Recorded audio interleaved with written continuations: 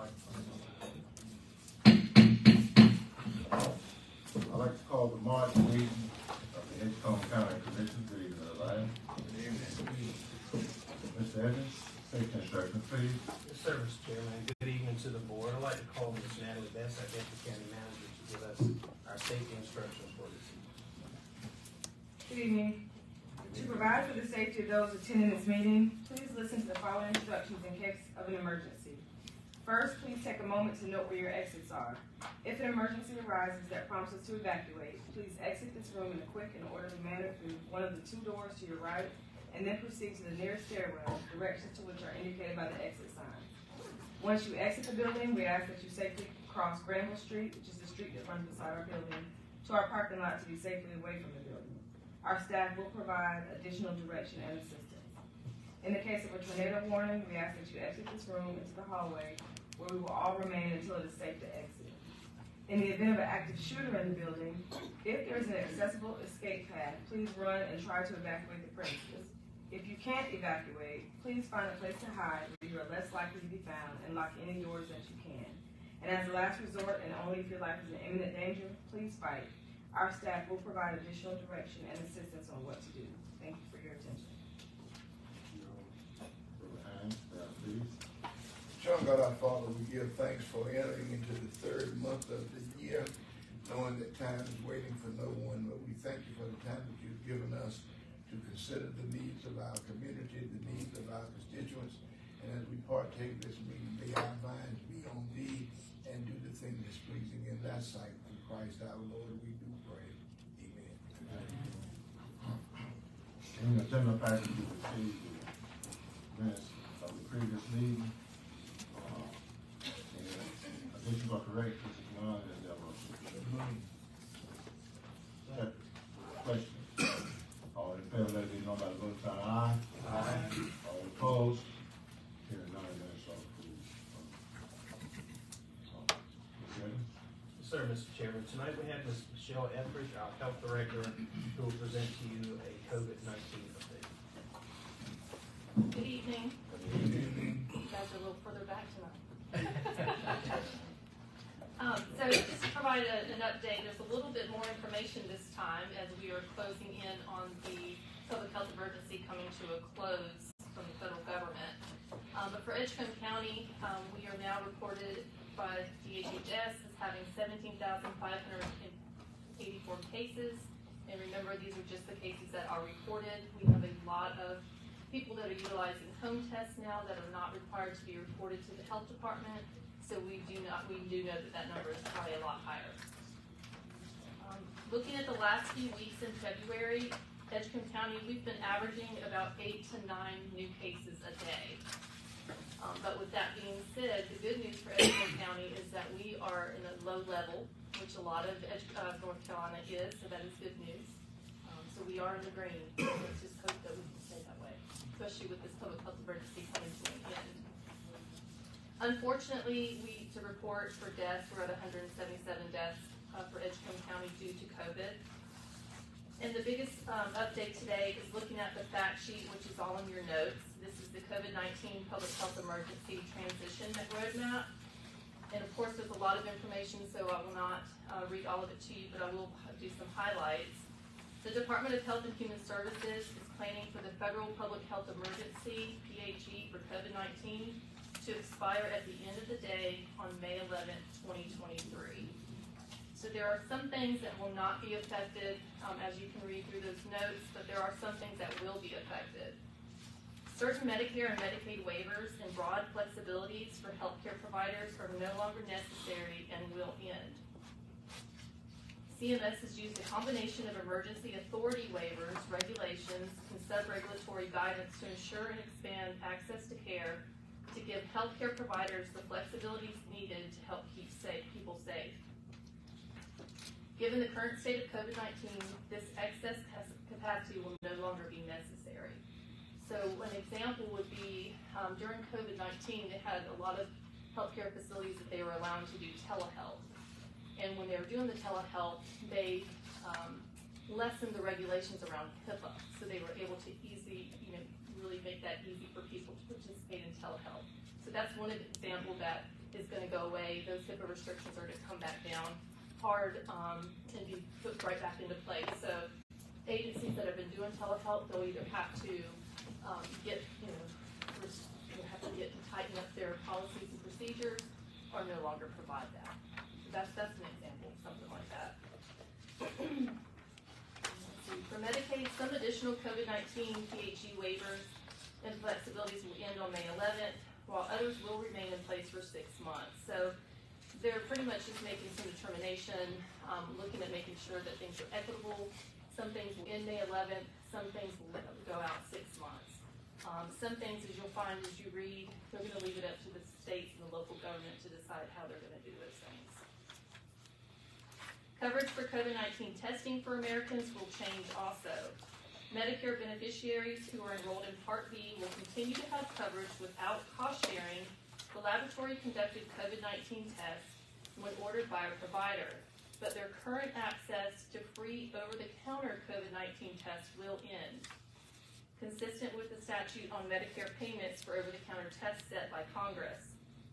The requirement for private insurance companies to cover COVID-19 tests without cost sharing, both the over-the-counter and laboratory tests, will end. However, the coverage may continue if the plans choose to. So private insurance companies can decide if they're going to continue to offer those for free or not.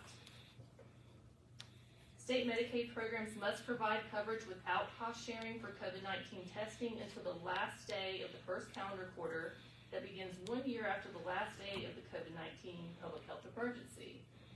So what that means is COVID-19 public health emergency ending on May 11th.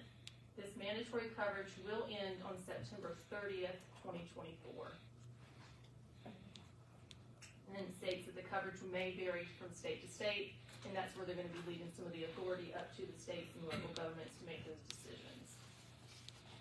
There is still some free COVID-19 tests that can be pulled from the Strategic National Stockpile. We do at the health department still have some free COVID-19 home tests that we are distributing, and we run out, we contact the state, we order as soon as we can, but that'll last as long as they're sending them to us. Okay. Some things looking at immunizations. Reporting of COVID-19 laboratory results, immunization data to CDC will change. So they're not going to be able to require these laboratories to report like they were. Okay. So there's some things in the test results will be impacted. Calculating the daily percentage of positivity will be impacted. Hospital data reporting will continue as required by CMS conditions through April 30th. And then that will be reduced to a lesser frequency as well. So a lot of the reports that we're getting are going to become harder to come by to get a real true accurate number.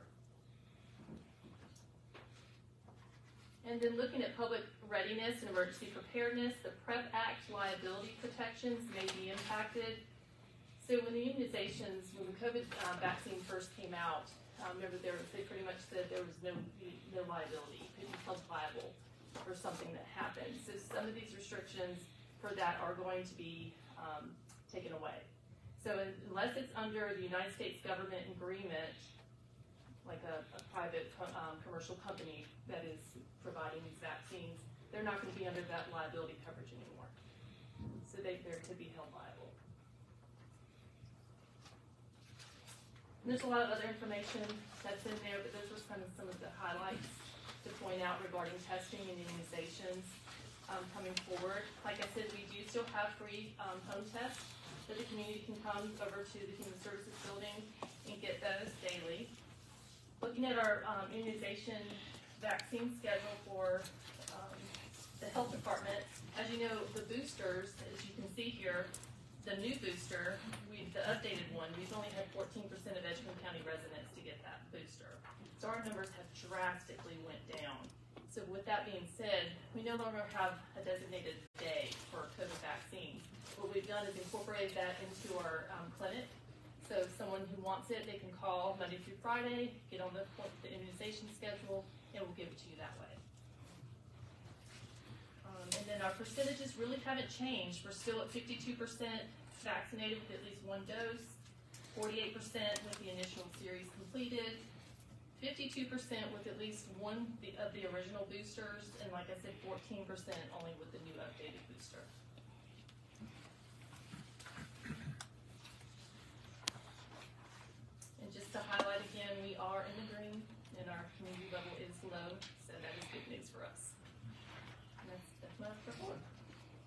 questions, Ms. Esther? Go right ahead. Do you still get any kind of update from the school system as far as children? We do not, no ma'am. No. The biggest thing was some of those changes, when we started kind of first coming out of COVID, some of the changes was like that. So what we had to do is we were tracking more of the outbreaks that were in the facilities. And luckily we just closed out one of our last outbreaks for COVID, so. Any other questions? Thank you. Thank you. And Mr. Chairman, unless you direct us otherwise, we have gone to this report every 3 months now. We won't have this report moving forward unless there are some significant changes. Well, I think it, since we I think we'll leave it to good health of record judgment in terms of what it is and what it goes. Yes, So let's see about this. Hearing none of this position. At this time, public petitions, if anybody has please come forward and state your name, address for the public record, and the name of the presenter. Anybody who speak at public petition, Yes, sir. please come forward. Trevor Roseback Hayes, like to say good afternoon to everyone. Been a couple months since I've been here. I also like to take this moment to introduce y'all to my son, who's sitting back there, Roosevelt. I'm here for several reasons on tonight. I brought something to the county manager's attention earlier. Y'all remember a couple of years ago when, after the flood of '99, county manager Lorenzo Coleman recommended that the county not maintain those lots that was brought out into the buyout in certain jurisdiction, that he felt like that the county should allow those lots to go back to their natural habitation and someday down the road be able to sell the timber off of those. I think y'all, anyway, it should be in your minutes. But out at State and Estate, most recently there was some land that was foreclosed out in that area by a gentleman by the name of Mr. Salburn. I think I'm pronouncing that right. But anyway, he has gone out into State and Estate to include those lots that the county was given in the buyout program and cut the timber off of those lots, as well as the land that he purchased through foreclosure that was never developed as a part of State and Estate. And I'm under the opinion that if he in fact went out there and cut that timber off that land that belongs to the county, he owed the county some money. Now I understand he may have leased the land, but even if you lease land, you can't go out there and disturb it. That's just like if I go out there and lease a farm, and then I turn around and sell the topsoil off of the farm because I'm leasing it. That is right. That's not right to the person that owned the land. So I don't think he was aware of it, but I was out there today and walked it for myself. State to state, right there to the subdivision, right before you get into speed. So that's a complaint that you bring to the board. It's something that I think y'all need to look into. I think it opened the door for other properties that you have leased throughout the county as well, if someone else can go in my opinion, take advantage of you that way. Again, Lorenzo Coleman let me know that years later the county could sell the timber on that land. Ms. Evans, would you please repeat that back? Yes, sir, absolutely. And the second thing, yesterday marked the 58th anniversary of what they call Bloody Sunday during the civil rights movement. And now you think we need to be mindful of these things, because sometimes we forget things too soon. And but yesterday was the 58th anniversary. And I have asked that y'all get a document tonight, this dealing with education. It shows how only to 1991, under the leadership of the governor, what's his name from, Charles Aycock, he is the governor that took education seriously for the state of North Carolina in 1901. And they said immediately he began to campaign improving the state public schools. And to those who questioned the ability of the state to finance public schools, he would reply that we are too poor not to educate the children. And this one hasn't, now this report here deals with the black schools, and the reason why I got this report, there was a gentleman from Power named Dr. Frank Weaver, who was appointed in 1962 to serve on this commission. And this is the report that they was given to work from. I mean, it's some alarming stuff in the report. Everything starts from somewhere. It shows that there was, in 1921, in the first grade, the average student was 5 and 15 and older, because you had people that were 15 years old that had never been to school. So they had to start from somewhere. But this just gives a profile of the black schools, but it say that the white schools was not much better, and a lot of these schools was improved through the Rosenwald school program. And the final thing I want to bring to y'all's attention, and don't y'all get scared when I lift this up, and I know my 2 minutes back up. This is Senate. You know what's up? It's like, this is, yeah, I got it. But this is Senate Bill 382.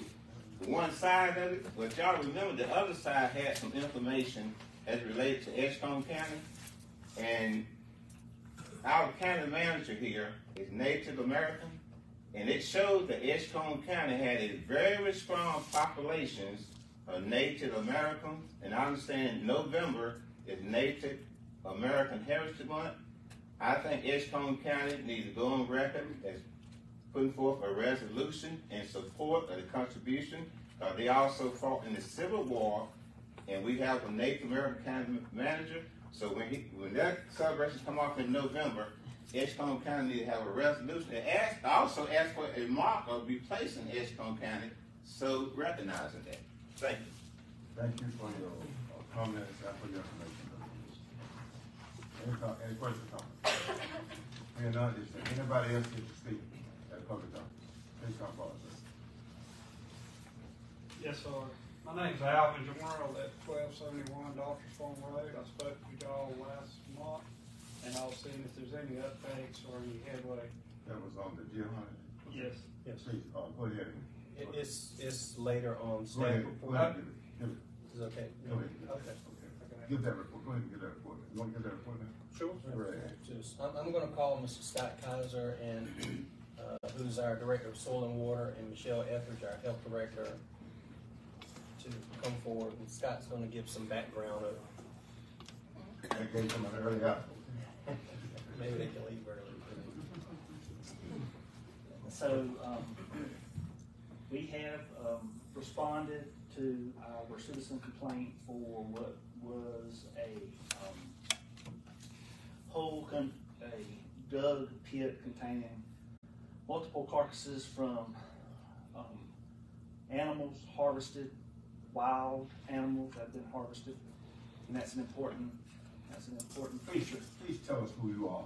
Oh. Tell the public who you are. My name is Scott Kaiser. I'm Director of the Soil and Water Conservation Office here, and primarily experience with these sorts of things associated with mortality from confined animal operations. So I do have some experience. The unique situation that we're responding to is because these animals are wild and not domestic. As such, many regulatory agencies in the state that we currently deal with for confined animals and their mortality do not have jurisdiction over these things. But there are some things we are concerned with. Of course, public health being one of those. That's why the health director is involved.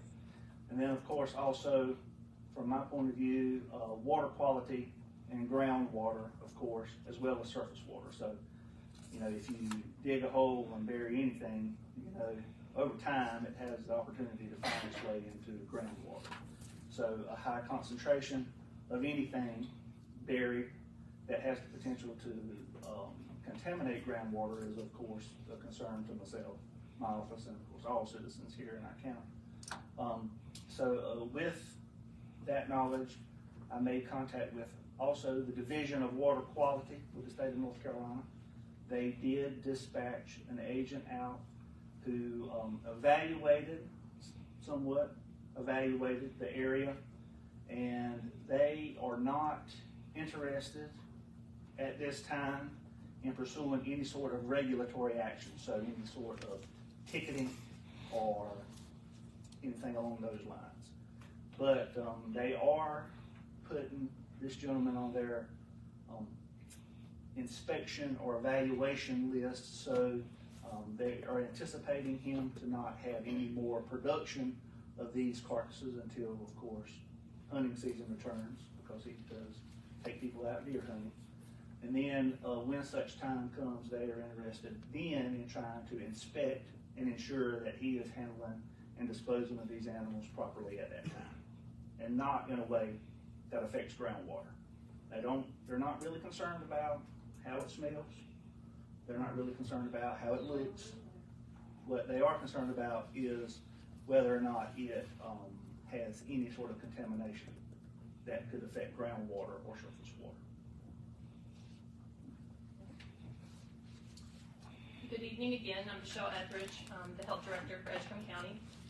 We all came together and met, Scott, Eric and I.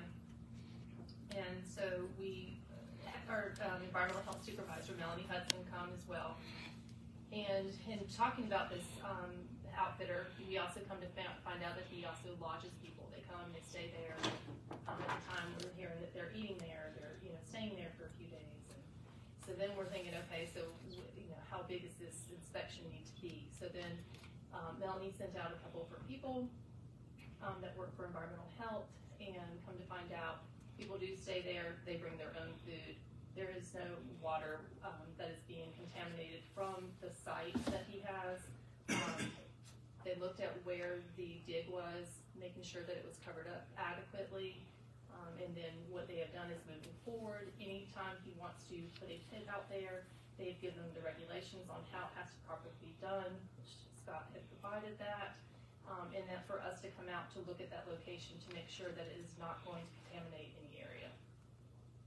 And the gentleman's been very cooperative. He has agreed to put more dirt over the area, and that's where we're at right now. From the standpoint of, let's say, hunting season, Mr. Peters, or anybody can respond to this.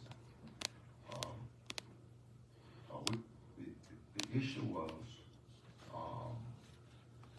the odor in the area and how it impacted the community. Okay.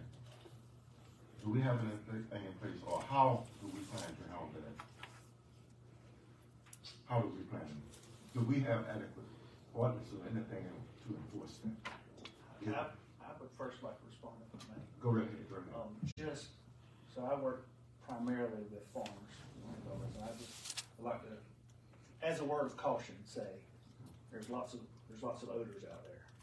So just as we move forward, we have to recognize that an offensive odor from a situation such as this could also be confused with an offensive odor from possibly a swine production facility or a poultry production facility in our county. And just so odors are very difficult, I would say, to regulate from an ordinance standpoint. How does that, well, I guess you said that they're only concerned with the water, so the air quality means nothing. Well, I don't want to step over Scott. I think really, not that there wasn't any concern, that's not their purview of their regulatory authority. Oh, okay. I do feel like, as Scott mentioned, it was very difficult to regulate smells in general. I think that if he complies with the guidance that has been given as far as properly covering that on a daily basis, I think a byproduct of that, it should, I'm not going to say totally remedy that issue, but drastically improve that. I understand where you're headed with it in terms of when the state has said they would inspect it, we will inspect it. Those things were not in place. Okay. So those are the things that we intend to put in place to eliminate some of the issues that it proposed that was there initially. I hear you in terms of all kind of odors are out there, and but I do think what I hear is that some corrective action should be taken place. Is that what I hear? Yes, sir. Yeah, And I'll and I will say that we've only had conversations, of course, and the new year hasn't started, but very compliant so far and willing to do whatever it takes to be neighborly and alleviate the neighbors from this nuisance. And that's what we want, okay? And you all are on top of it, and the neighbors know that they can come back. Not saying that we can eliminate all of the odors, but the community should be better off based on what I hear has been involved in that. Is that that's what we? Yes, sir. Yes. And would encourage the neighbors that if next season that they encounter this again, to let us know, because they will know it before we do. Right. And that's what we encourage the neighbors to do. Also understanding what you have heard. The neighbors heard the same thing we've heard in terms of if your neighbors consider get out of hand, you come back to us, and we certainly will send our staff to make sure that they are complying with what we can enforce. We'll make sure they're in compliance with what we can enforce. Any questions from the neighbors? I just like the works, because we Well, I don't think have what, before I get sick. I do think that the fact that you have come, the fact that staff has been involved, and the fact that the state has been there is a mechanism in place that will cause compliance to what we can enforce, make them compliant. Go ahead, sir. Yes, sir. I really appreciate all y'all done and everything, but when it gets to where I can't live there, I mean, every morning I walk outside and they're about to throw up. It makes me nauseous. It makes my wife nauseous. I can't go outside to cook, and it stinks in the house so bad. It's just, and he's compliant now. He's always been trying to help, but he doesn't ever do anything. Well, It's like a broken record. You keep hearing the same thing. Well, I think we have the weight of we do have the weight of inspections. I think we should see it at a different level. When you've got an environmental issue, you've got an environmental officer and our soil and conservation. There's weight for inspections there, okay? And depending upon what they evaluate, they will make a determination of what they have at that time. Do I need to come back when I start having the smell? Wait till the first Well, Monday, or is there someone I I need to contact? I can say you can always come back and talk to the manager, and he certainly will direct staff, and if we need to call the state back, I think we'll do that. But also what you also hear is that there has to be a tolerance for some of us out there, because that's what you're hearing. There has to be some tolerance. But I think you should see something different now that we've got all the agencies involved. Mr. Chairman, can I ask a question just Please, to please. clarify? Are you experiencing that now? Do you smell it now? Have you been Yes, since? sir, it's gone. Okay. They covered the pit up and it's gone. The Gotcha. smell's gone, but it took until a couple of weeks after the first of the year before it was completely gone. Right. So I had people come over and they said, I could, What I'm hearing from them, there's some requirement on when you put those composites in there, they should cover. That's Okay, correct. which might not have been happening That's correct. initially. So when those composites are put in now, I'm hearing that when they're put in, they've got to be covered. So that odor should be eliminated. And if inspectors go out and those carcasses are not covered, they got some violations. Yes. And environmental penalties become very expensive, okay? So I'm saying that's what I'm hearing, that we've got some enforcement, so if the carcasses are not covered, but they can be there, they can put those carcasses in there, but they have some compliance beyond that. And what I believe I'm hearing is that compliance was not there. They might leave them there for a couple of days until they decay and we will get that over. And that should not be the case in the future. That's what I think I'm hearing. Is that correct? That's correct. okay. So if I don't have, I give you a call. Yes, sir. Yes, sir. Yes, sir. All right. Thank you. I want to inject a little bit. Go ahead. I also had a discussion with him about this, and I'm not in the cards and also, after speaking with Mr. Evans, his young experience with his father's farm, I cautioned him that he needs to put at least 2 or 3 feet of dirt over that pit every time he covered it up. And he did assure me that he would do that next fall in an attempt to try to stop anything. I don't know what'll happen, and we're not gonna know till the fall. Yeah, I've been dealing with it for 5 years, and I gotta talk to him, it's not like, you know, maybe he'll listen this time. Well, it's a different thing talking to a neighbor than talking to somebody that got something to do with Well, you did the right thing in letting us Right, know, because this is a big county, otherwise we. Yeah, 'cause I'm probably not all in one. The authority of the health director is strong, okay?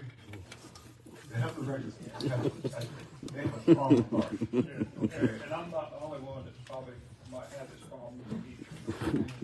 You can go to anywhere in Edgecombe County, and all of a sudden start dumping piles of guts, and you can go right beside the housing development. There's nothing, you see what I'm saying? I was just trying to protect not just me, but everybody else in the whole. And we appreciate you bringing the issue, and, you're there, you can monitor that, make sure that we follow, and we'll keep our staff involved to protect that community. All right, well, thank y'all. Thank you for coming. Thanks, staff. All of us. Is there anybody else here to speak at public meeting? Good evening. Wilson Davidson. Go ahead, okay. Wilson Davidson. 127 Midway Lane, Tarboro. I guess I can use that address tonight because Roosevelt used it one time. And my mailing address is P.O. Box 1391 Pine Top, North Carolina. I live 3 miles out of Pine Top, 7 miles out of Tarboro. I live on the same highway adjacent to 111, 122, where the bridge is out. I know DOT handled that, but could this board give out some kind of information? I have some checked on today, but I like for it to come from people in other places, and then I share it from them, because like you said, hit heavy when somebody is in position like they were a while ago. So if you could, and the people still, I went down today and posted some pictures and said like they're on target, and they are, they're looking good. I can see from one side of the bridge to the other now. But if you could give out some kind of information, if not tonight, but to the media, so people know that it's on the way. Because it's been 3 years, and people are ready. I know I am, because I have to go all around Pine Top to get Pine Top. I've been by my daddy lived in a home house, and I've been by my home house more times than I live there, and I'm 60 years old. But I have a problem with that, because I stopped by my daddy's house. But yeah, just if you could give a report, not tonight, but sometime in the future. Like I said, I got the dates, and I feel like my information, my resources, I got some hell of resources, and I think they're on target, but I would love for you all to put it out. You have one. Okay, I served on that board with, Mr. Dancy, and we had a meeting just last week. And I asked that same question concerning your area. 97. Actually over there where I'm at, 63. And 97, I asked that question every time we meet. And they told me on last Tuesday that they were on target, and their projected date was somewhere at the end of March, April, and they were still on target. I got that from the DOT people there. So hopefully that'll help. I did leave that out because I work with some people who live on 97, and they complain about that too. I got and people 97, come to me. All of them. Oh, yeah. All the bridges. Well, there were 9 bridges. I got one was March and one is April. I'm not gonna give you the extra date. Let's see if we can get that information. Where Yes, sir. Sir, you, Yes, sir. Good evening. I'm Bruce Edwards. I reside at 1014 South Irish Circle in the city of Tarboro. I have something scheduled later on the agenda, but what Ms. Etheridge and Mr. Kaiser had addressed a while ago, I'm president of the Hunt Club, and what worked out for us was a GFL container. Our water table was so high where our clubhouse is located at, we couldn't dig pits. But GFL will drop a container off. It has a top on it, it has lime, and we put lime on top of it, which greatly reduces the smell, and they can sit anywhere. They bill us like $120 a month only during hunting season, and during the off season they let it sit there and don't charge us anything for it. that's it. They haul it away on a regular. They come every week. The quicker you get it out of there, the less the smell. The fresher the deer are, the less smell you have. So every week they come, take it, dispose of it lawfully, and they bring another container in that's fresh. Well, I think that's an option that the landowner can decide whether they. That might be, if you talk to them, that might be a suggestion that work with us. That was discussed. It was? Yeah. It works with us, we're right behind, a house and a trailer park, and we get no complaints, but they come and get it every week for us. That's an option. And Ms. Etheridge's staff shared that as an option. Okay. Met with- Thank you. I didn't want that to go without. Thank you for that. Thank you. Is there anybody else here to speak in publication? Here none. Moving on to other business. First, Mr. Chairman, you have a number of budget amendments in your packet. There are a few for your approval. The rest are for information. Budget amendment number 1. These are state transportation funds that we receive through our Department of Social Services. These are funds we received last fiscal year that we need to roll those forward to current fiscal year. Budget amendment number 2, you'll see we are moving some money within in water and sewer to water purchases.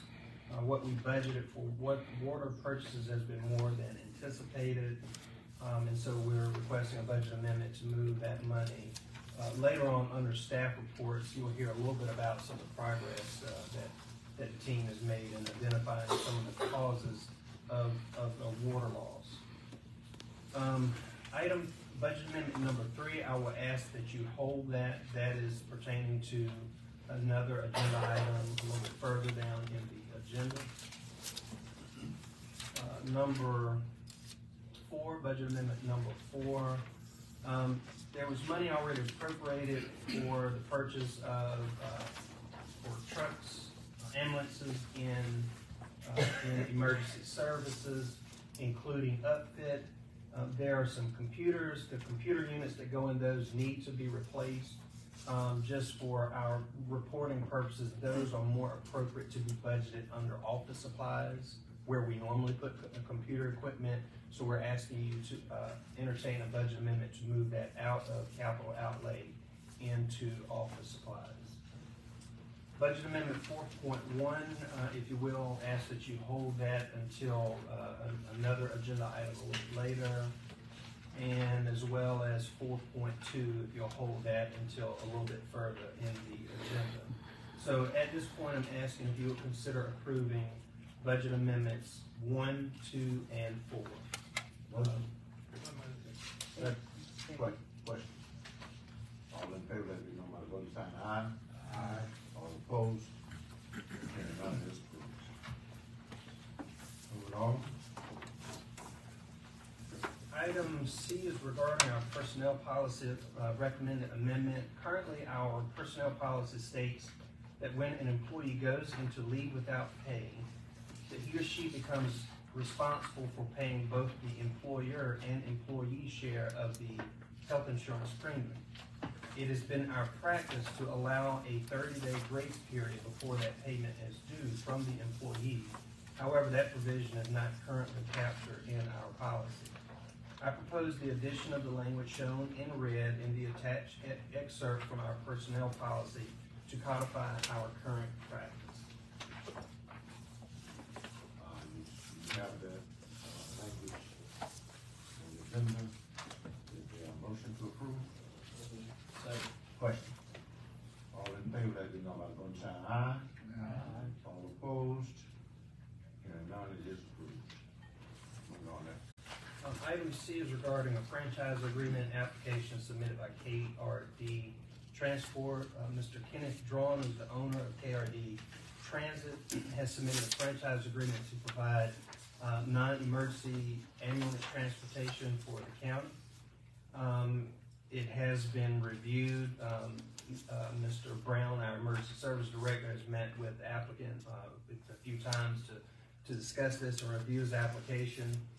He ultimately has to get a license from the state to provide this service, but we first, you as a board first, you have to take action. He has to have This first, yes, sir. So the recommended action tonight is to approve a franchise for KRD Transport, and then that be contingent on him getting final certification from the state.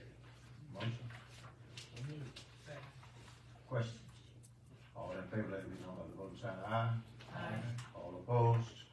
Hearing none, it is approved. Next. Item D is our annual agreement with North Carolina Division of Vocational Rehab Services. As you know, we into an agreement with the North Carolina Division of Vocational Rehabilitation Services to assist eligible individuals in gaining employment.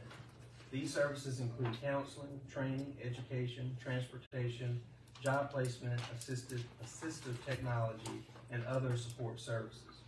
For those services, the county provides matching funds, which for next fiscal year will be $20,759.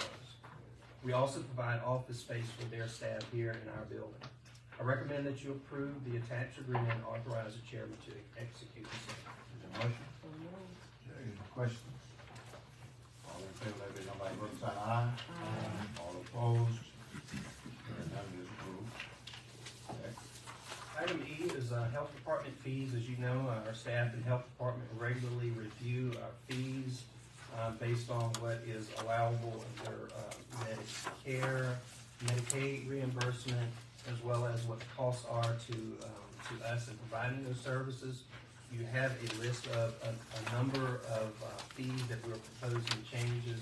This has gone before our Human Services Board, and they have voted unanimously to recommend that you approve. Motion? Question? I have one question for you. Why are we significantly higher than the other counties on this? Ms. Etheridge can correct me if I'm wrong. I believe that those counties realize that they are behind in updating their fees as well. They don't do them as regularly as we do. That'd be correct. In COVID, COVID has delayed many counties from doing so. So there's some of the, I believe, International has not reviewed theirs in about 3 years. So those will go up significantly once they do that as well. And Nash is in the process of assessing their fees as we speak. Another question? All in favor, let it be known by the voting sign of aye. Aye. All opposed? Hearing none, it is approved. Next. Item F is regarding our current opioid settlement funds. As you know, we have received our first two of the 18-year opioid settlement distributions, which total $330,166. You previously approved our recommended plan of action, which came from the list of eligible activities. Our core committee, and core stands for Coordinated Opiate Recovery Effort, had recommended that we choose these four categories, which include evidence-based addiction treatment, recovery support services, syringe service program, and naloxone distribution. The recovery support services category included a plan to hire 2 peer support specialists. The committee has since revised its recommendation to instead hire and deploy a community paramedic who will provide community-based health care with a focus on opioid overdoses. Staff will provide more details if you'd like tonight. I agree with their plan and recommend that you take separate actions. First, to approve the accompanying budget amendment, which was budget amendment number 3, which realigns with the revised plan. And then second action, to approve the community paramedic job description and revised pay plan to include it at a grade 18. So again, Ms. Etheridge is here tonight, as well as Chad Eason, who is our EMS coordinator, and happy to answer any questions that you might have. Before we go to motion, any questions from the board? One question. Go ahead. Can you explain the program on the syringe service program? Sure. Well, I'm sorry, could you repeat your Can question? you explain the syringe service program? What does that entail? So, the health department has a safe syringe exchange program that we've had now for, it's been probably about, it's 2019. And then COVID had obviously put a big damper on that. So the safe syringe exchange program is where someone in the community that is uses needles for drug use can come in and bring used needles in a safety container, and they can exchange them for clean needles. So when they come in, they come up and they meet with one of our nurses, who talks to him about how to safely use them, and also tries to get them into see one of our doctors in case they need further treatment. We also try to link them to treatment. We provide them with resources, and then while they're with us, we try to get them an appointment or try to see them that day if they have some other needs that they have. They're not required to do that, but it is a way to keep dirty needles off the streets. And so when we had come ask for permission, we did a lot of evidence-based research, and that is how we came to have this program in the health department. From that, we were looking for ways to expand that and go out into the community and going out to the areas where we can meet the needs of that population. And so we are actually working with Carolina Family Medical Center, Freedom Hill. They have an MAT, which is a Medicaid Assistance Treatment Program, and they want to collaborate with us to be an extension of our syringe exchange program and to offer that service at their healthcare facility as well. One question, right? I wanted to know, how are we gonna gain, hire this employee, saying it's gonna be a full-time employee? Yes, ma'am. So it is going to be a full-time employee that would be under EMS. Mr. Easton can feel free to come up and add anything you want. So what we are also looking at is incorporating that into the EMS budget, but also looking for funding resources to help to grow that program. So the start of this would be a community paramedic program with a focus on opioid overdose with one employee, but then to grow that to have several paramedics that are community-based that are addressing the health needs of Edgecombe County. And so there's a lot of funding resources out there that we're hoping to be able to expand that program.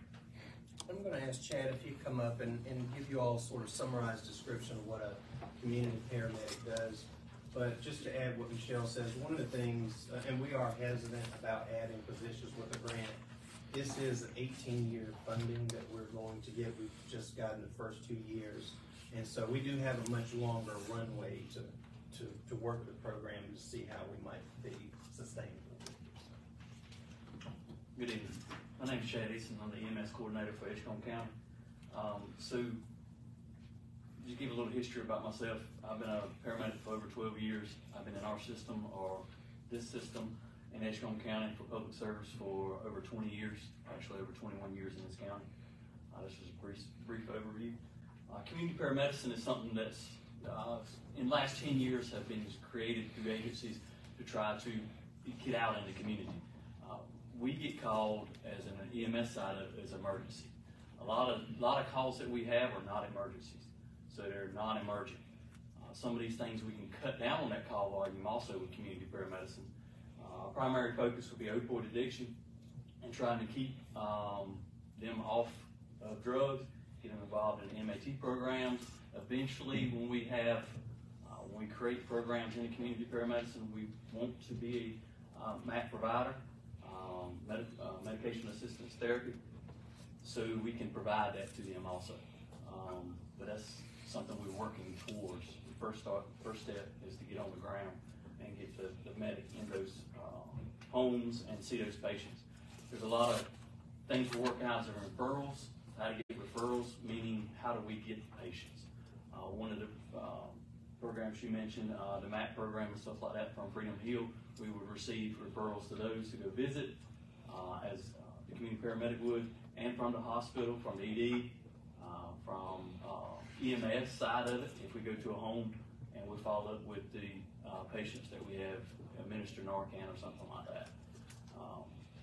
So just to give you some quick notes, we've talking about Narcan is the reversal of opioids. So most people that are overdosing now, it's not just heroin, it's mixed with fentanyl. Fentanyl is, the heroin's laced with fentanyl, or they're taking fentanyl. And that's what Narcan reverses. That's the easy way to explain how Narcan works. We give it either IV, IN, which is intranasally, and it basically reverses their reaction. So if they're not breathing, it kind of binds to the receptors and it lets them breathe and everything. That's the easy way to explain it. So in 2 months, we have 33 overdoses in this county. So it's 2 months. So You answered my next question. okay. So that's 23 patients. So that being said, that means that we went to the same patient multiple times. And so creating a system like this in community paramedicine, we hopefully will be able to show numbers in the future that we are not responding back to the same individuals. We get them scheduled into the MAC program, or get them scheduled with Freedom Hill or Rocky Mount or rehab or some kind of type of facility like that. We can follow up with them and provide that for them. It is a big concern in every county.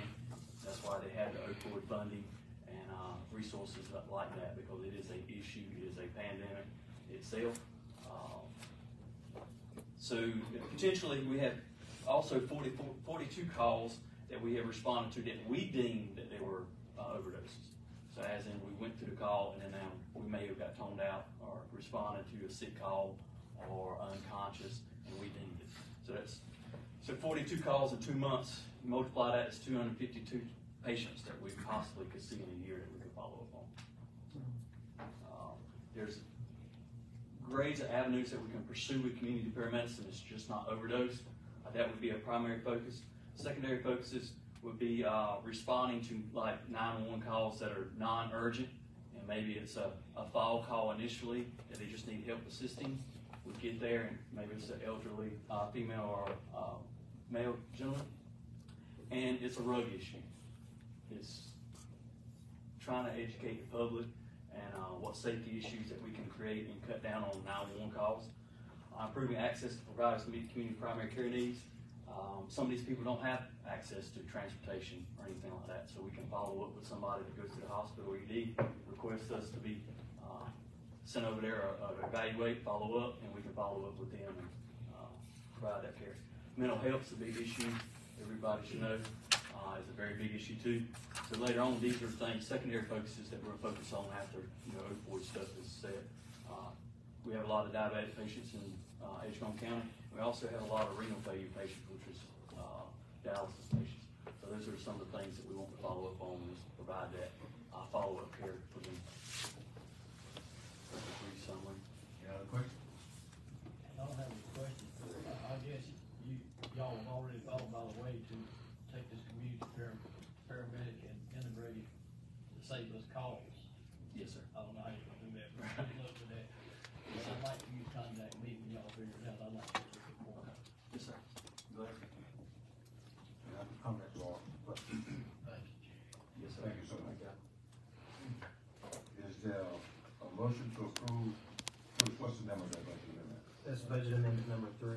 Budget amendment number 3? Second, questions? All in favor, let it be known by the vote sign aye. Aye. All opposed? Hearing none. Approved. Is there a motion to approve the community paramedic job description or revised pay plan to include it at grade 18? Yes. Questions? All in favor, let it be known by the vote sign aye. Aye. All opposed? Hearing none. It is approved. Thank you. Thank you. Item G is on the same subject matter, which is regarding a second or supplemental agreement for additional opioid settlement funds. The North Carolina Department of Justice recently announced new opioid settlements with 5 pharmacies. You'll recall the first settlement was pertaining to the drug manufacturers. These settlements will result in an additional $600 million to North Carolina state and local governments, and almost doubling our settlement fund allocation. The distribution will mirror the original settlement agreement with counties. However, to participate, you must approve the attached resolution. I recommend that you approve the enclosed resolution, which will authorize me to execute the documents related to the settlement. Motion? Any questions? All in favor, let it be known by the vote sign aye. Aye. All opposed? Hearing none, it is approved. Item H is ARPA related, or ARPA required policies. The American Rescue Plan Act, or ARPA, requires certain policies to comply with federal funding provisions. These policies include Number one, the eligible use policy for expenditure of ARPA funds. Number two, allowable cost and cost principles policy. Number three, records and retention policy. Number four, non-discrimination policy. And number five, conflict of interest policy. I will note, some of these sound familiar because we have these policies already, but federal programs require that you have policies specific to that funding source. And so that's why we're bringing these to you. I recommend that you approve these policies as presented. Question. All in favor, let me know by the vote sign aye. Aye. All opposed? Hearing none, it is approved. Next, Mr. Evans. Item I, this is regarding a request from, for hunting lease, a county-owned property. We've received a request from New Hope Hunting Club to lease 283 acres of county-owned property for hunting. It includes property behind the QVC and next to our landfill on Colonial Road. The offer is a one-year lease at $20 per acre. Staff has researched hunting leases in the county and found this to be in the range of leases for similar properties. I recommend that you approve the lease and authorize me to execute a lease agreement. Motion. Questions? Not a question. Go right ahead. I thought years ago that we had covered this, and I was a little surprised. I guess do we announce each year that there's a land release? I don't have any problem with anybody leasing land. I'm just trying to figure out what the process is. Hunting leases is new for us. We've been leasing farmland for a few years now. And we do a more formal process. As you'll recall at, I think it was at your January meeting, you approved leasing property that the county owns just behind Corn. That was our first time doing that, and that was because the request came to the county unsolicited. This request came to the county unsolicited. I do recommend that in the future we handle this similar to the way that we handle our farmland lease. Well, that's what I'm getting at. Yes, sir. We're giving equal opportunity to anybody that wants to lease it. I don't have any problem if we want to lease it, who's going to lease it or not. Second thing is, I noticed that they have $1 million coverage. Are we requiring that for anybody, or are we leasing people who don't have coverage? We required it in our first lease. Okay.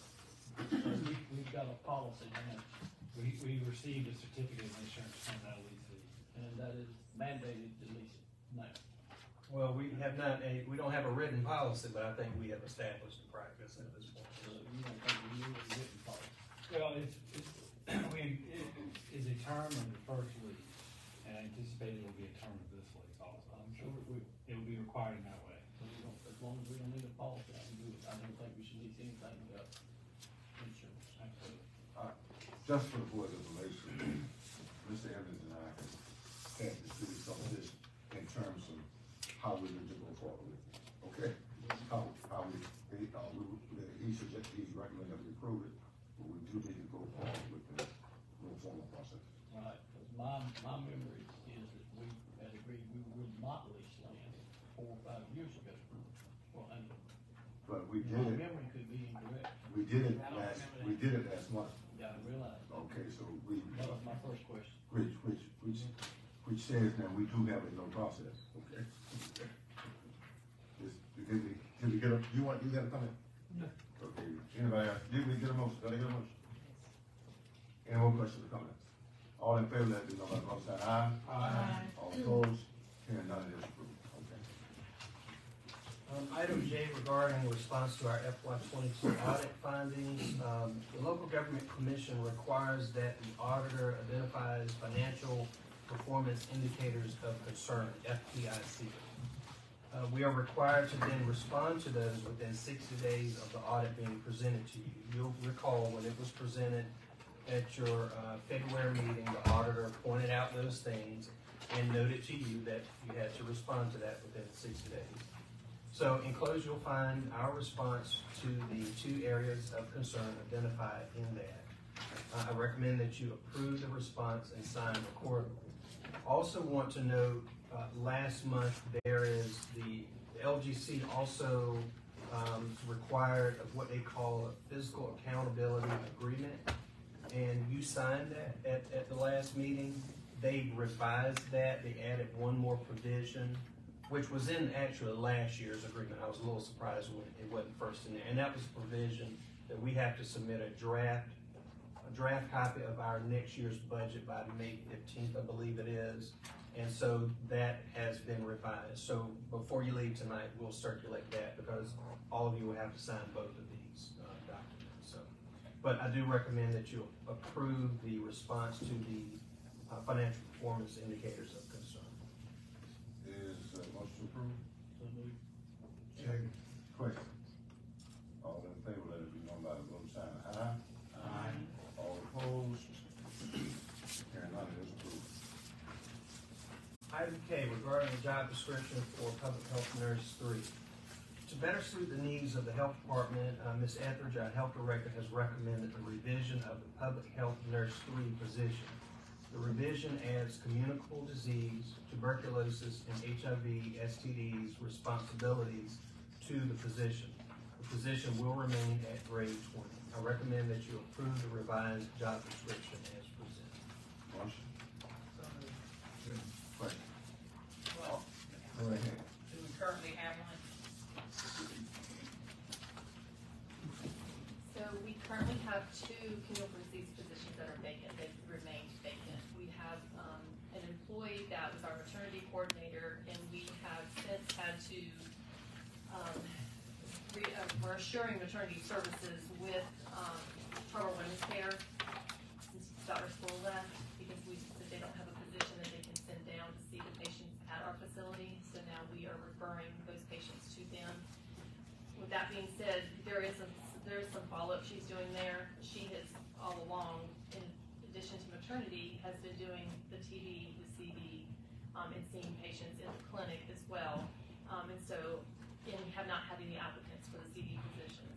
That, as you know, communicable diseases is our biggest program. It's unfortunately not going anywhere.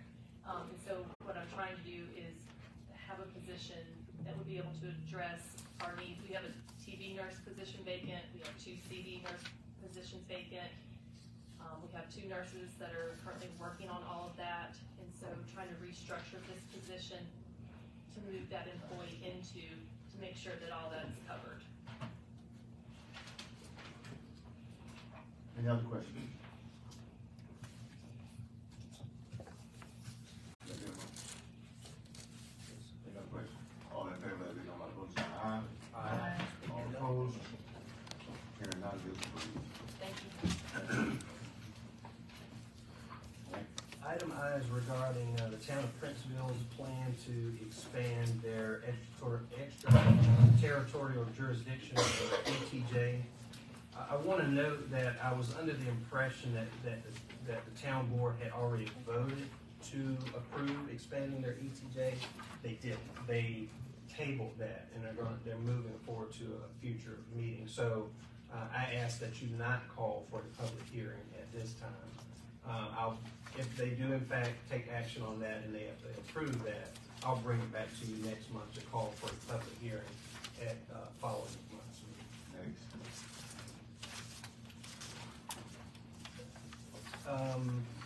Item M is consideration of calling for convening your Board of Equalization and Review.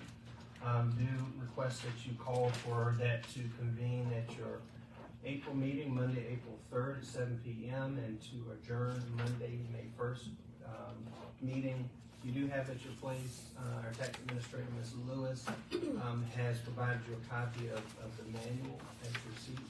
But I do recommend that you call for the convening of your Board of Equalization and Review for April 3rd. The motion is to call for the convening of the Board of Equalization and Review at the April what meeting? 3rd. At the April 3rd meeting. Is there such a motion? So moved. Second. Questions? All in favor, let it be known by the voting sign aye. Aye. All opposed? And none. The convening is called. Thanks. Next. Item N is regarding 4 state grant projects that we are receiving from appropriation from the General Assembly through the Office of State Budget. We've been approved for funding for these 4 projects. You have a brief description. I'm going to invite Ms. Best to come forward, and she's going to review briefly these 4 projects and what they're intended to do. Good evening. As Mr. Evans mentioned, we have received funding for 4 projects, and we will be giving you a more expanded description at the retreat next week, but I do want to give you a brief summary of those projects. The first was for the $1 million for the costs that were associated with the QVC fire, to include reimbursing the county for direct costs of responding to the fire, which included supplies, equipment rental, contracted services, etc. And the remaining of that $1 million is the decrease in tax value that the county suffered from the loss of that structure. The second project was for $250,000 for the county to support the QVC Employee Support Program. United Way of the Tar River Region uses these funds to administer its support program, which provides rent, mortgage, and utilities to former QVC employees. There is a limit of $1,200 per employee, and payments from this fund are made directly to the vendor and not to the person. The third project was for community facilities development, which includes the needs assessment for the proposed Leggett Fire Station, land acquisition costs for the Leggett Fire Station, and also the pre-development and site preparation costs. This project, the third project, also includes the development of an evidence processing and storage facility, again for the needs assessment for that structure. And then, of course, the construction cost of the new Edgecombe County Animal Shelter, $775,000 towards that estimated cost of $1.5 million. And the fourth project is for fire and, the fourth funding source is for fire and rescue equipment at Kingsborough, and that's $1.5 million to purchase 2 fire trucks, a tanker, air packs, and equipment for trucks to provide for better fire protection in that area. Any questions from Mr. Clerk? My question was, this last one, does this include the Heartsease Fire Department? It says for Kingsborough Industrial Park. So what about Heartsease Fire Department? So this is an appropriation to the county, and the intent of the appropriations for the county to purchase this equipment. And so, and we'll get into this a little bit more detail at your retreat. The plan is for the county, as you know, last year's retreat presentation was done to talk about what would it take to have fully trained, fully paid, 24-hour fire protection coverage. When we looked at that, it was a pretty big number. Some members of the General Assembly were aware of, obviously, the fire at QVC and wanted to assist with that, and so they have appropriated this to purchase 2 trucks and some related equipment. So it'll probably be a year from the time that we order this equipment at the time that we get it. So in the meantime, we're going to be exploring possible option of us hiring at least a couple of staff to work a shift to supplement and to assist with fire protection in that area, not for the full district, but for Kingsborough in particular. I think the board has had some conversation in terms of how far the service needs to go in that area,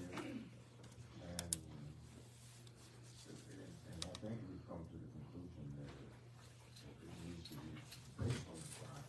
We need to have sufficient equipment and manpower in that area so that we can give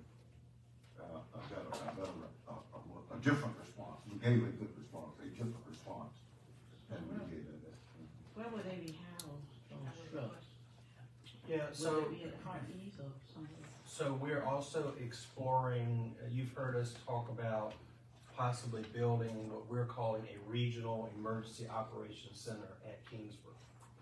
And this would be a building that could house fire equipment, the trucks and staff. We could have a rescue squad stationed there. We could also have, if we have some big event, it could be our multi-county emergency operations center where we have multiple counties working together to respond. Also that we could do training, working with the community college to do training for first responder type of training. Now, we've been looking at the possible layout of that, the cost of that, and right now we are planning to pursue funding for that as a part of the package for Kingsborough Industrial Park, if we are able to land a big client. I think the conversation, it's an ongoing conversation for us in terms of how we can help with the job. So what is the conversation with Hearts East? And I asked that because Hearts East sits right there at Kingsborough. Weren't they part of going to the fire? Oh, yeah, absolutely. So that's what I'm saying. I mean, I'm excited you're gonna do something at the fire station. But then I have to think about my in-laws, they utilize Hearts East. So what's gonna become of Hearts East? Are we in a partnership? I mean, I don't feel like we should just leave them out in the cold if they plan to do something in their area. Oh, absolutely, and there will be, there have been brief conversations about that, there will be more in-depth conversation. Right now, the plan is not to overtake their district. The plan is to help. One of our main concerns right now is having full-time staff right there for, the industrial class that we already have, and we hope to have that whole park full within the next 3 or 4 years. And we see it as you used a good word, a partnership, that it could be a partnership between our efforts and Hearts. And the service that exists now will not cover the expanded use that we project. And what we want to do is expand the level of service in that area so that it can cover the entire community. And that they have the capabilities of handling a situation such as happened at QVC. I think that's the intent of the equipment, additional equipment, and the intent and the ongoing discussions I think that we'll have. Does that depend on what develops out there or what is already there? Right now, the funding for this equipment we have in hand. This $1.5 million, we have this in hand. Well, from an economic development, go ahead. Are we extending it to buy trucks? Yes. 2 trucks. And part of the question is, are they gonna be put at Heartsease? No. Right now, the intent is we hope to pursue building this building that we just discussed. Yes, but if we have the money in hand and we intend to buy trucks, where are they going while they are before that building is? As I mentioned, from the date that we order, it'll be a year at least before we get these trucks. So we have a little bit of a lead time to be able to work those details out. Good questions. I'm assuming there's no time frame necessarily on the grant for this particular month. It is, I think is. 2024. Yeah. I didn't hear. The end of 2024. 24. Another question, different grant. Do we have funding, have we talked about funding for the remainder of the Leggett Fire Station, how that is gonna be funded and built? The hope is that there seems to be some interest from members of the General Assembly that the state may fund that. They want to see a plan first before they will entertain that, which is why and that also goes for the sheriff's evidence storage facility. And then the animal shelter. We match on that one, yeah. Will be matched by the county. Are we asking for that in our budget for this coming year? Yes, that's gonna be the plan. So as you know, right now, originally, this money also included doing a needs assessment architectural design for the animal shelter. We already had that covered in our budget. That was already underway. So we went back and asked, can we use the balance of this to put in the construction of the animal shelter? And they agreed. So it's now part of this grant agreement. So we're further along with the animal shelter than we thought we would be. That's right. Based on this money coming from me. That's right. So they are just about finished with the design of the building not design, but the concept enough to have a good estimate. The next step will be for us to bid that out to see what the actual number is gonna be. We know we got 775,000. Depending on what that number is, then I'll come back with a recommendation to either to finance or pay for that out of fund balance or to finance that, depending on that cost. We don't know what that cost is at this point right now. And so I'll have to withhold my recommendation on how to fund it. I do expect to have that information in time enough to make that recommendation as a part of next year's budget. There are a couple other things I want to point out about this. So the first $1 million, which is $40-some thousand of reimbursing us for our direct expense to responding to the fire at QVC, the balance of that to help make up for the revenue we've lost from their loss in value.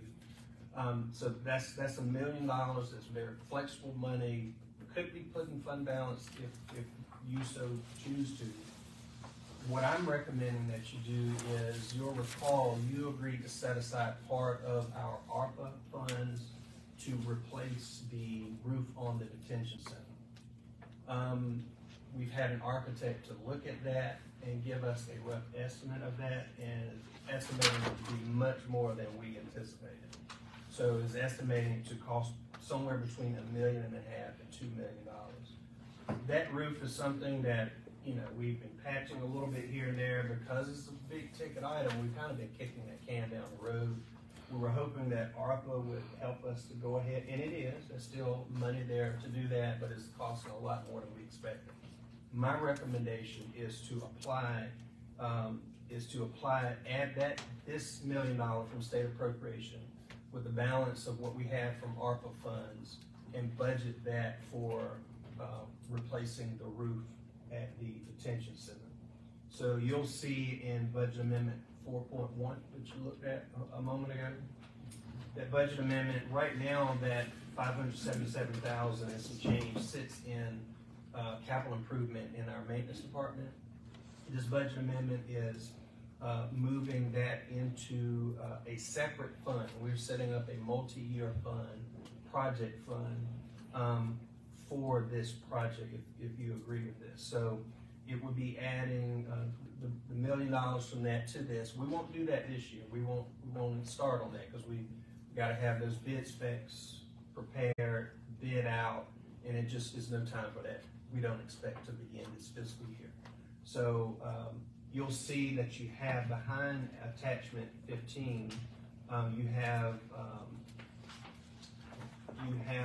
some budget ordinances to set those budgets up. So first thing, I'm recommending that we use this $1 million, that first $1 million, to go alongside with the ARPA funds we have so that we can go ahead and plan to redo the roof at the detention center.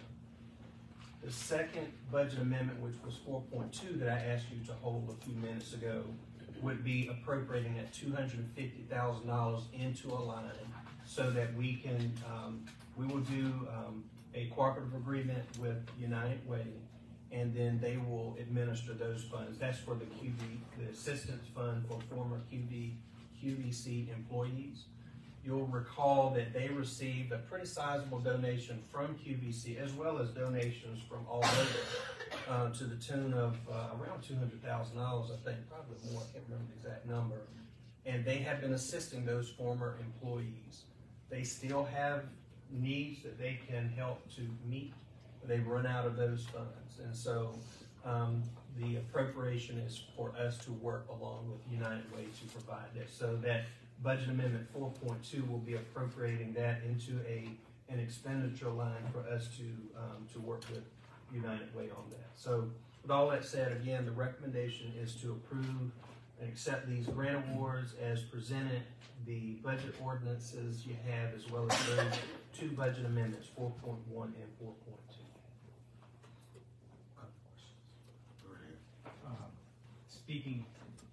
Speaking back to the animal shelter in 1 second, but what you just talked about with the appropriations into that fund, that is, when we do that appropriation, that is specifically tied to the detention center's roof? Yes. Like we are saying that it's tied to that when we make that, it's not just tied to a fund? No, sir. We're saying that's for the roof at the detention center. Okay. And then, so we're voting on that tonight? I'm asking you to, yes. Okay. And then for the shelter, have we, I know that I've heard from town of Tarboro that they've approached us about combining our animal shelter. Have we explored that? I've heard that we haven't really talked too much to that. but as a part of this process, have we asked them to join us in building this new shelter? Oh, we have, and they've been at a few of the meetings. Mike has been overseeing that, and they have a committee, include some of the sheriff's staff, Mike, Stan, our maintenance director, and Troy Lewis, who's town manager. He's not all of the meetings, he's attended some of those meetings, so he's been very involved in those conversations. So when we approve this, does that mean that we are, that $775,000 we are saying is to that project, we are allocating that money in balance? That's right. So everything on this sheet is allocated in balance, as according to that figure? Yes. You have a question? Now you said Troy's been in the meeting. Has he come back with anything that the town has said, we will allocate this number of dollars? Before we start any building, anything, if they wanna be an equal party, we need to know they've got this money on the table. When are we gonna talk about that? We have been talking about that. They have not given us in final because I don't think we'll get to that specific number until we know exactly what it's gonna cost. You know, we've talked about how do we come to that number. We, look at proportionate share of space, their current facility, our current facility, or proportionate share of animals that we expect them to have compared to our animals in the shelter. So there are a couple of ways we can go about doing that. We've been having conversation. By the time we come to a recommendation on how to pay for it, that being either we pay for it up front or we finance that, we will know at that point what that figure is from the town. I'm just wondering, if I know they're in budget talks and their retreat, was that even on the agenda that they can be talking about? Sure. You have a question or comment? Hearing none. State the way you want this work. So I recommend that you approve accepting the 4 grants as presented, as well as the accompanying budget ordinance and 2 budget amendments, 4.1 and 4.2. Who makes the motion? So moved. James. Question? All in favor, let it be known by the vote saying aye. Aye. All opposed? And none, the motion is approved. Next is appointments.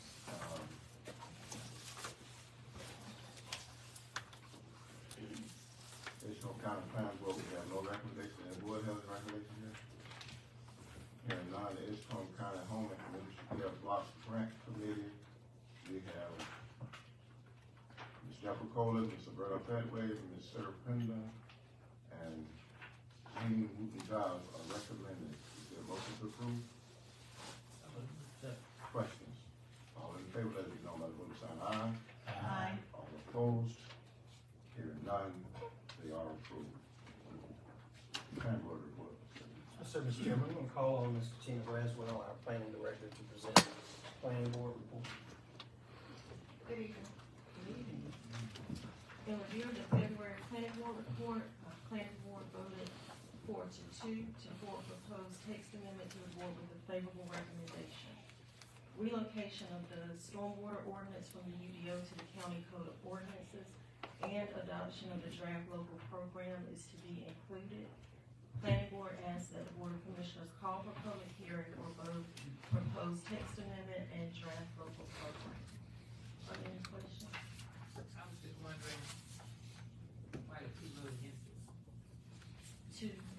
They voted 4-2. There was some discussion as far as the access easement, the width of the easement, and I know they normally vote unanimously, but there was some extra discussion on that. We'll provide details at the public hearing. Vote to vote means there was a good discussion. Yes, it was. Unanimous votes are always good, okay? That's true. The recommendation is called for a public hearing on April the 3rd. Is such a motion? So moved. Second. Question? All in favor, let it be known by the vote sign aye. Aye. All opposed, the public hearing is called. Thank you. Thank you. Any other business? Council, this is for review. Anything you want to vote to? No, sir, Mr. Chairman, happy to answer any questions that you might have. Hearing none, is there a motion to approve? So moved. Second. Question? favor, let it be known by the voting sign aye. All opposed, hearing none, it is approved. Contract, go ahead, next one says. We kept that as a placeholder, but we have no contracts for your approval tonight. And no contract, there's no action. Department report, request for review, the board has received, and it's the dental practice. Department reports for review. Any questions? I've got one question. Go ahead. I'm just curious about the water leak. Where was it? What was it? Water. Oh, no, it's Paul's time to shine. Everyone, I'm sorry, I didn't hear your question. I'm just curious about the water leak that we found in the pit. Yeah, we finally found it after several months. It was right on the side of the road, about a mile from the lake on 97 East. The state DOT worker was traveling on the backhoe and happened to see the water flowing and stopped and investigated and found it. So that one has just 6 months has just gone by. We rode by it several times, over and over. Unfortunately, we didn't find it until then. It has dropped our average down probably 300,000 gallons a day. And with the work that we've done since then, finding valves that were off on, vice versa, we've actually got it down probably average of 80,000 gallons lower than what it was before the leak started. So we just got an outdated system and we've been working on it. We found a lot of old lines in Leggett that were tied into the new ones, and we didn't know that. We found a valve last Thursday, that was supposed to be, it was off, and it was supposed to be feeding the water in one direction towards Leggett, and well, it was supposed to be off feeding the direction of the old line to Lawrence. In fact, it was actually supposed to be on to feed the water back to Leggett, and we've increased a lot of the fire hydrant pressure throughout that system. And I was told today by one of the Alex Yates that's been testing our hydrants for the fire departments. We've got one that went from 45 to 75 pounds. So we might be blowing up some lines. I haven't heard anything yet, but we're getting there. It's taken us about 3 months, and we've done half of it District 5 valve locations and got them marked on GIS.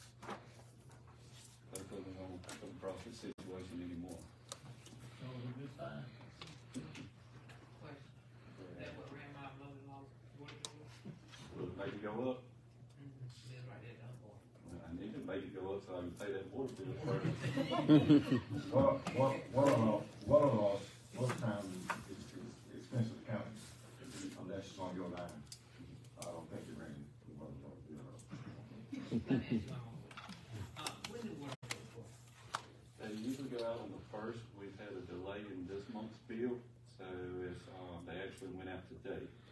So we'll take care of that with the due dates and everything else in this month. And they're due? They normally do on the 15th. I'm not exactly sure what the leeway is. We decided on that. Did we extend the late payment on it? Yes, everything's going to be delayed on that. Accommodation it is.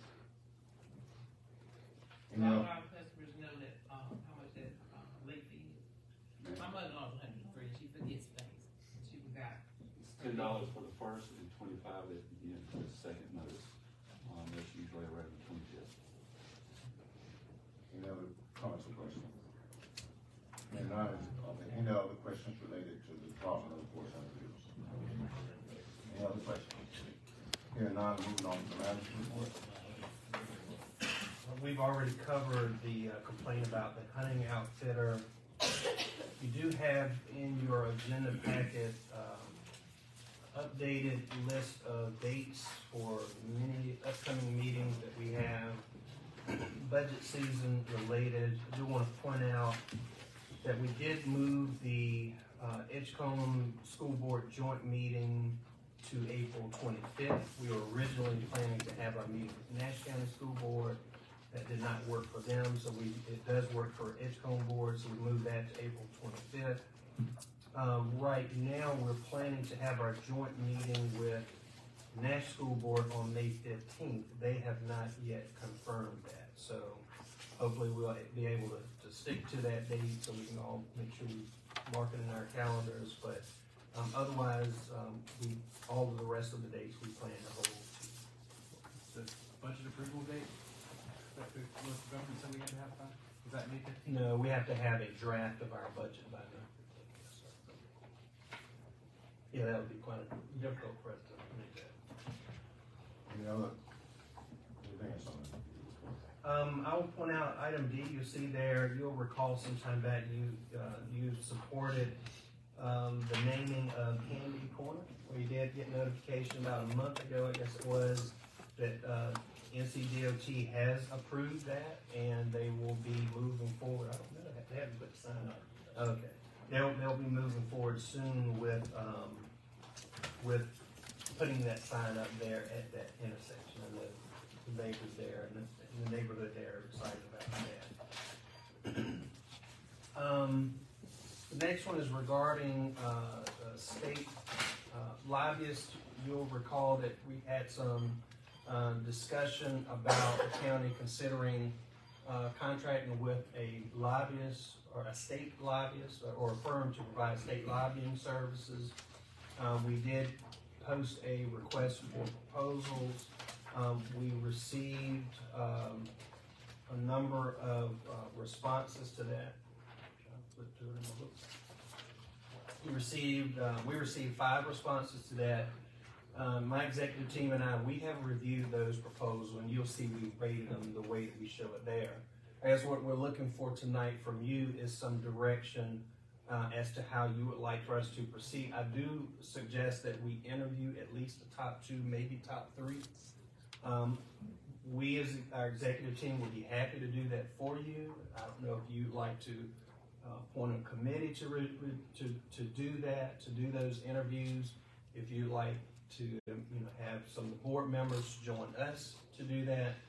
Ultimately, we see this, that they will, work and represent you as the Board of Commissioners. Certainly, we have in the proposal that Mr. Peters and I will be the main liaison between the board and the firm. So we're not making a recommendation tonight on which firm to choose, but looking for some direction as to how you would like for us to proceed. Any comments from the board? Y'all, I guess you had some point system as to how you behave based on whatever you talk to the board. I mean, I think we take the top 2 again, but, instead of trying to go through everybody. Which you want the board members represented on the committee? I think the board members should be represented, yes. Any volunteer from the board? I'll volunteer to be on. Mr. Barnes wanted to be on that committee with the executive team. I would also like to ask, I requested it of the manager today to see all the RFPs, but I think that should be sent out to the full board as well, so that they can review everyone on. I think that's a good idea. And I'll send you the RFP itself, what we posted to solicit proposals, because it talks about the rating criteria that we've used to grade these.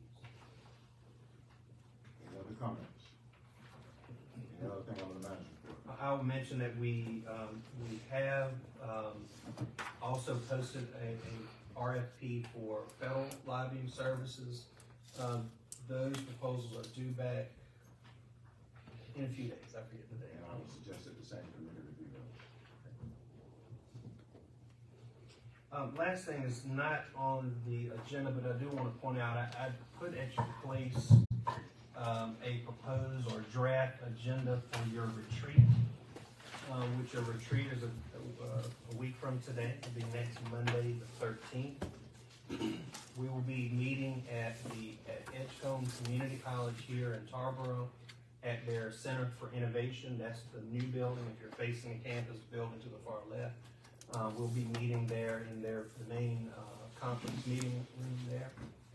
So you have before you a proposed agenda. Certainly, if there's something else you'd like to see added here, anything changed, just you don't have to necessarily do that now, but you're welcome to let me know. We'll make adjustments as you like. You guys got any questions about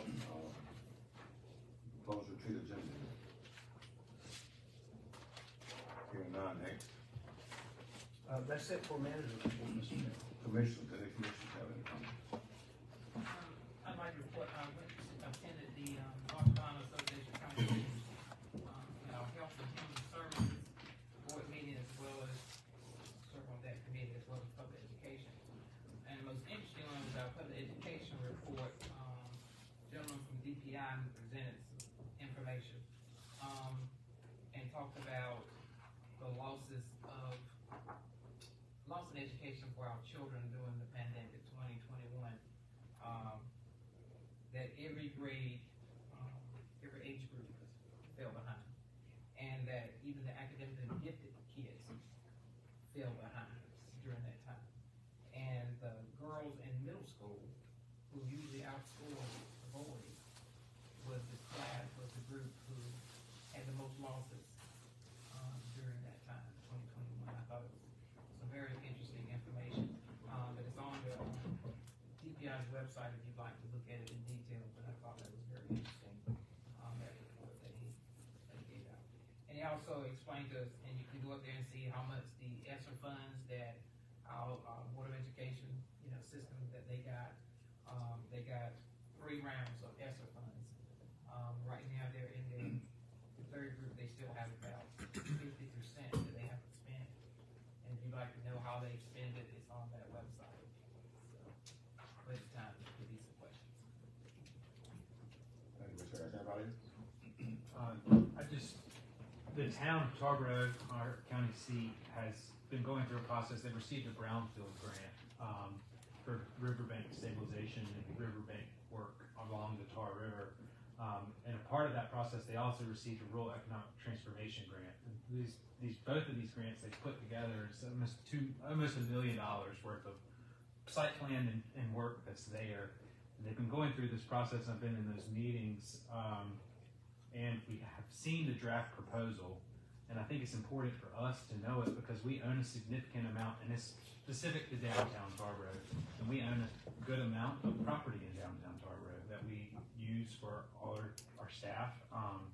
And a part of that plan is about developing the property that we own and how we would develop it and how the town would think we develop it. So I think everyone in this room should know about that plan and how that works and how we can help the town achieve those goals and grow. That's a significant grant that the town got. And a part of that will be riverbank stabilization, which is vitally important to all of us.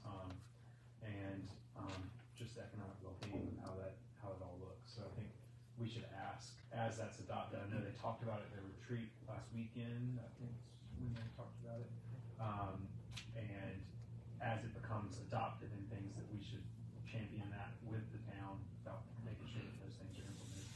The site plans and everything that they presented will be phenomenal if it can happen. I mean, it's a 50-year plan, but it would be great for us if we could have it happen.